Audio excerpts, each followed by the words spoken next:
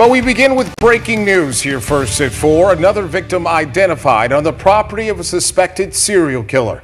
It's the latest step in a long process of recovering victims at Fox Hollow Farm. Thanks for joining us here first at 4. I'm Nick McGill. And I'm Aaliyah Blackburn. That new victim's name is Jeffrey Jones. He's from Fillmore, Indiana. His family reported him missing in August of 1993. His remains, along with more than 10,000 other bones and body parts, were recovered from Fox Hollow in 1996.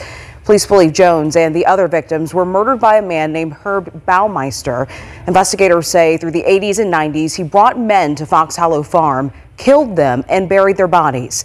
Baumeister died in 1996. Hamilton County investigators have been working to identify those remains for years now. Recent advancements in DNA testing have helped move that process along. And just last year, the coroner's office was able to identify Alan Livingston. Officials say they have at least 4 more DNA profiles that are not identified. The FBI continues its testing to put names to those victims as well. Coming up live at 5, we speak with the coroner about his pledge to the families of those victims as well. Meanwhile, we go